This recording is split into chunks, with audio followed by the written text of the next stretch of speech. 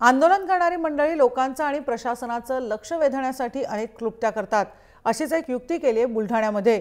इथल्या लोकांनी मोकाट कुत्र्यांना आवर घालण्यासाठी खामगाव नगरपालिकेसमोर चक्क कुत्ता भोको आंदोलन केलं आणि यात कुत्र्याचा आवाज रेकॉर्ड करून ते भुंकणं सतत ऐकवलं जात आहे। बुलढाणा जिल्ह्यात मोकाट कुत्र्यांनी धुडगूस घातलाय। भटक्या कुत्र्यांमुळे जगणं सुद्धा अवघड झालंय। त्यामुळे कुत्र्यांचा बंदोबस्त करण्यासाठी पालिका प्रशासनाला अनेक निवेदनं देण्यात आली, पण पालिकेने काहीही उपाययोजना केलेली नाही।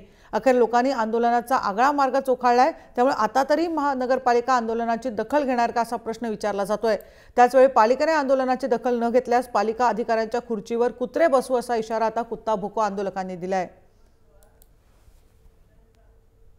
मोकाट कुत्र्याने काय भरपूर लोकांना चावा घेतलेला आहे। एका अखबारचे रिपोर्ट अनुसार त्यांनी एक महिन्यात 722 लोकांनी चावा घेतलेला आहे। त्यामध्ये शाळाकरी विद्यार्थी आणि वृद्ध लोकांचा समावेश आहे।